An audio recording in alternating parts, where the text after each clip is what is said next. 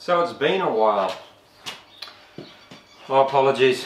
I've been busy working at a tech college, teaching apprentices and school-age students, so it hasn't left me much time to work in the shed here on the projects. And interesting times at the moment with this the pox that's getting around, this COVID-19, and I hope everybody is well and coping through it. And I know it's hard for a lot of people out there. And it's probably a good opportunity to spend some time with family and not so much with friends, but with family and some thinking time. And of course the world is having a chance to reset, so it's just interesting. I just can't wait to get back into here. Just wanted to say thank you to Robin Lewis from @RobinLewisMakes for supplying this timber. It's a bit of Australian paper bark, so it's a hardwood. Turns out really nice once it's all cleaned up. Thanks, Robin.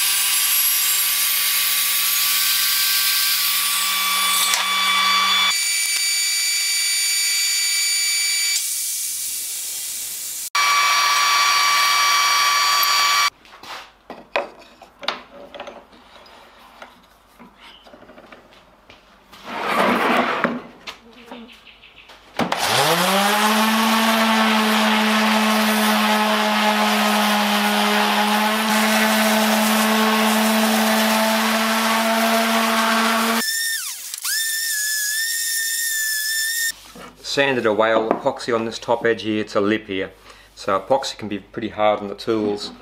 And now that I've got that epoxy off there, I could probably plane a bit of that off now, save me a bit of the work.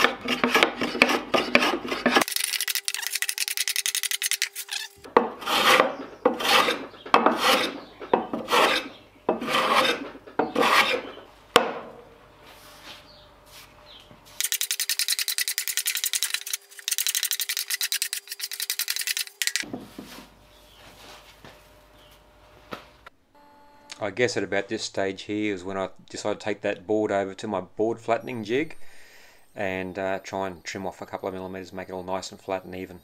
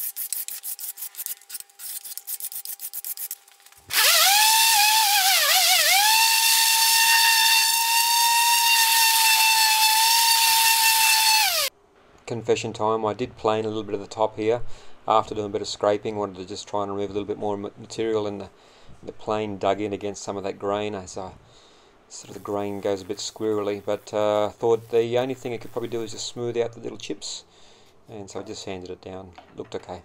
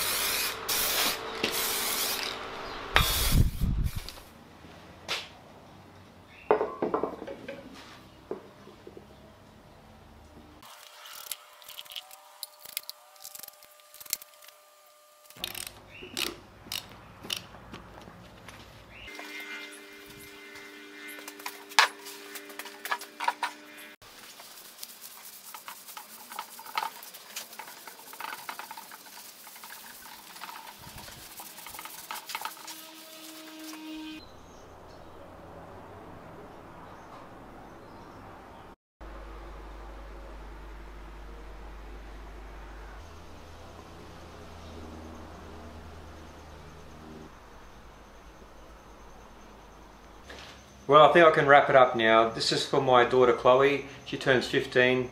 She had been asking for a little side table for a little while now, and I thought it'd be a good idea to make this for her birthday present.